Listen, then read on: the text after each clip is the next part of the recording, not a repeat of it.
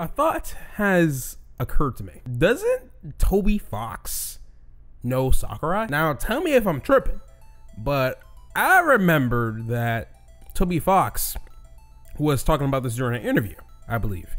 And he was saying that he actually hung out with Sakurai. And he got to ride in Sakurai's car. And I also believe that he said that he played against Sakurai in Smash Brothers and bested him, which coincidentally had Sans become a Mii costume for Smash Brothers Ultimate. Now, why am I saying all this shit? Like, you must be on to something. Now, okay, let's go back in time.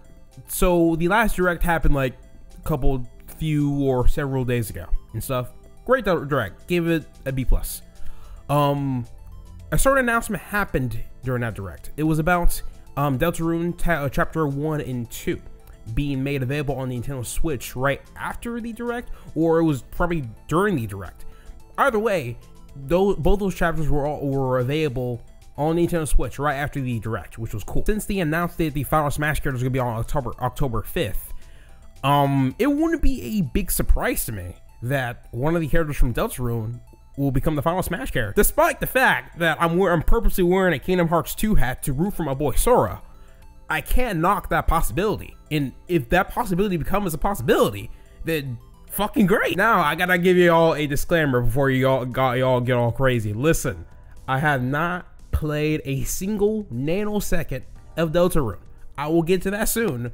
But right now, Genshin and Final Fantasy XIV has conquered my life. So leave me be, please. For me right now, I'm just throwing a whole bunch of ideas out there to see what sticks, you know?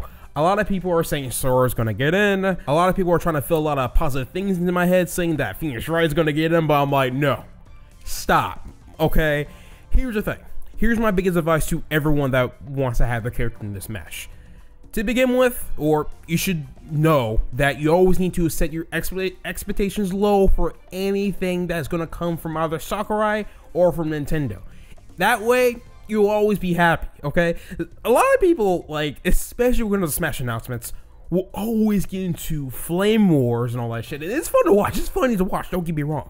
It's really great. Lots of tears being shed from the internet. It's great. I like to sit back, have my cup of tea, ginseng tea by the way. I just sit back and just watch Twitter just go on fire. But when October 5th hits and the final fighter gets announced, I think that's going to be it, if anything.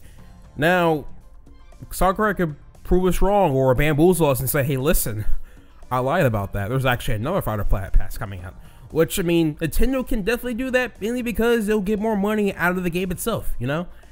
It's a business tactic. They're going to make people think that this is going to be like the final list of characters and shit, and then they'll just pull some shit under the rug and be like, hey, listen, we're going to make more fighters. Don't worry about it. Now, I'm hoping the other option to see that Sakurai is going to finally, you know, go into retirement, because, I mean, the man needs a break. I'm pretty sure he's having fun for what he does, if anything, but man, you need to take some time to yourself. A lot of possibilities in here. Now, I think that's all I got for y'all, if anything. It's just, listen guys, it's all about having fun at the end of the day. Whoever gets announced as the final fighter, it is what it is. You can't change nothing about it. And it's funny too, it's going to be the same people that are going to come out on the internet and just try to send them death threats and all that shit. God, for all Ouija fans. But no matter what you do after this announcement, it's never going to be changed. He or she is going to stay as that final fighter until Smash becomes non-existent when a new one comes out, you know? Just saying.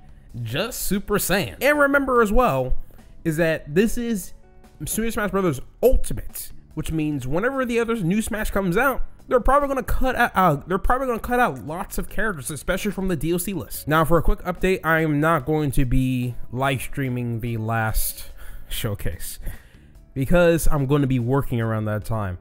Whenever that does happen though, I'm going to be releasing a video about the final Smash character and what I think about it. It's probably going to be some generic video I'm going to talk about, if anything. Maybe no. Oh God, I swear to God. The only letdown of me not streaming it is the possibility of Phoenix Wright being the final Smash character. That will knock my fucking socks off. God damn it. So that'll be the only regret for me for not to stream. But yes, unfortunately, I am working on that day. I wish they did the Sakurai showcase like at 7 p.m. That would have been the perfect time for me to stream that shit, but no.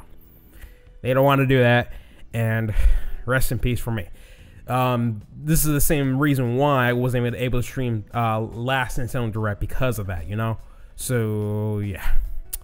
It just works. It gets ahead of it, man. So anywho, let me know what you guys think in the comments below, and who do you think is gonna be the final Smash character.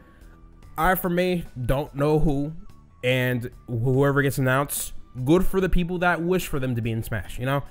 And it's all fun and games. I love seeing the people happy, and I also love seeing the people mad. Because you know what? Hoes are always motherfucking mad, dog. Anyway, I'll see y'all whenever. Have yourselves a damn good one, and see you around.